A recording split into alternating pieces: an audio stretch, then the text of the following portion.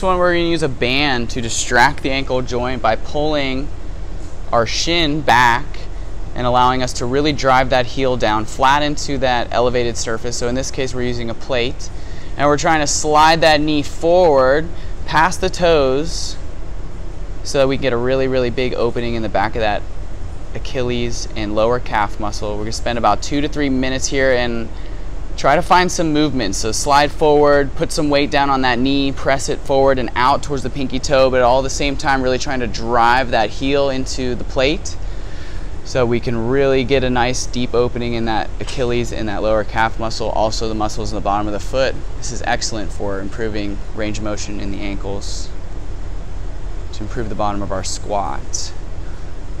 If this one doesn't work for you, we're going to use the chair version of this stretch.